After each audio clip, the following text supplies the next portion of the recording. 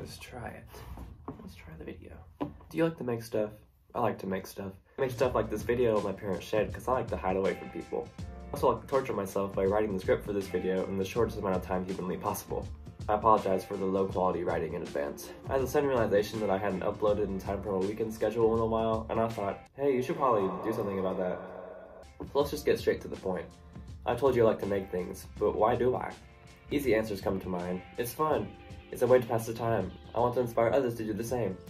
But at least in my opinion, there is always a bitter underlying reason why creative people do creative things. Not to say that those other reasons aren't valid, I'm just suggesting that maybe you're not as authentic and, I don't know, as for others, for the people, as you think you are. I like to entertain the idea that maybe making silly little works of art will lead to a career or respect from our peers, or I don't know, just an ego boost. Lots of people say they make things for the fun of it, and there are definitely a lot of people who make stuff just for the love of the art, but you cannot deny the inherent selfishness of doing something creative. Think about it, we make art in the hopes of being understood, not to understand others. Because you're the artist, therefore you know your work better than anyone else, and so whoever thinks they know better than you can go jump off a cliff. Just kidding, criticism is very important. But is that wrong? Making things to be understood, that doesn't sound that bad, does it? While yes, making art to be understood is a justifiable reason to make it, there's an extreme to wishing to be understood. Snobby, stuck-up people who think their work and opinions about others' work is above everyone else's and should therefore be praised because they undeniably have the best taste.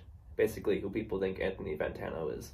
They're not asking to be understood, they're demanding it, rejecting the idea that maybe they're just wrong.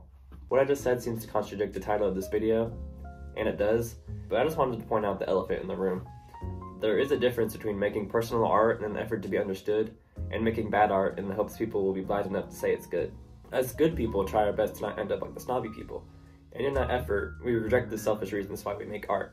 We don't make it to make money or get famous, we do it to show the snobs we're better than them. Oh man, we are becoming just like them, aren't we?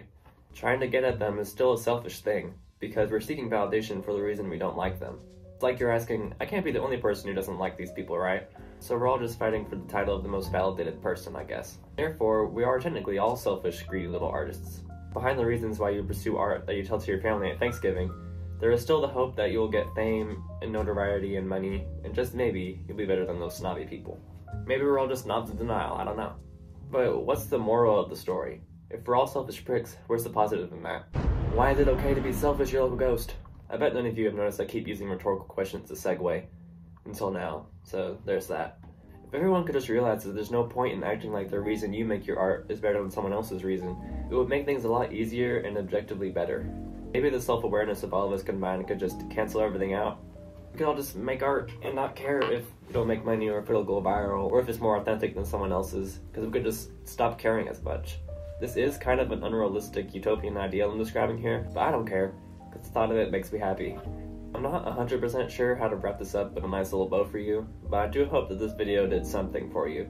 Maybe this describes some feelings you've been having, maybe it was just interesting, maybe you just wanted to watch an amateur video essayist struggle to form a coherent thought for X amount of minutes. You know, one of my New Year's resolutions was to make longer, beefier video essays, and as you can tell, this is not very long and beefy. Great way to start the new year. But yeah, sorry this video took ages to come out. I had a whole different video idea, but I scrapped it last minute so I can make this one. I might bring it back and actually make it in the future, but I don't know. Thank you for watching this little rant. This has been your local ghost, and have a great day/night. See you later. Also, I'm starting this group of creatives called Party Dog Collective. We're gonna make videos really soon.